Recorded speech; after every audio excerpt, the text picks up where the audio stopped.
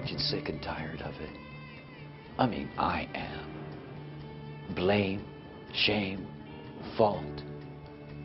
When I was working on the first manuscript for the first book in human design, I had a working title. It was called A Manual for No Fault Living. It's really the magic inherent in human design.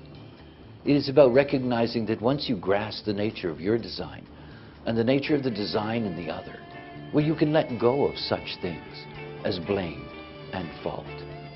It is an incredible not-self thing to be absorbed with. This is about choicelessness. If one is correct in one's own nature, there cannot be attached to it any blame or fault. Not possible. It is a unique, perfect expression. And it's about understanding that once you recognize where you are open in your design, you cannot blame the other for bringing what they bring. It's time to let go of fault and blame.